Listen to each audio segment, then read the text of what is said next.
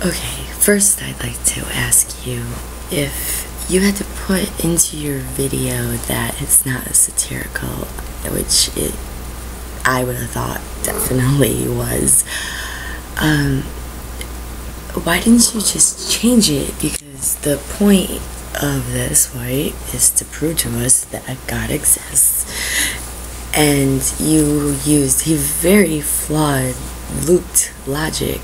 No logic, actually. There's complete, utter confusement on anyone who thinks logically. And before I get to why your whole premise is false and disproven easily, I'd like to ask, as a recovering Catholic who has seen many arguments like this, that just to people who think and for themselves and just don't believe everything that's fed to them, many discrepancies, or just this is what it is, so believe it.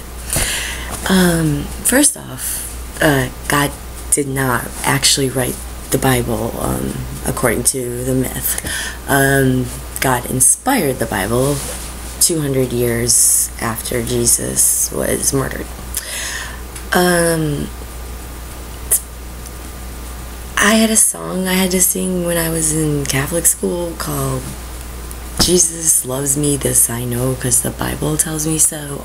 Your argument makes about as much sense. I'm just at a loss of words, to be completely honest. I'm having a hard time even feeling the need. I'm sorry. Please, if you could explain how God wrote the Bible, and God doesn't lie, so therefore there's a God, means there's a God. Who knows, maybe you might enlighten me. Thank you.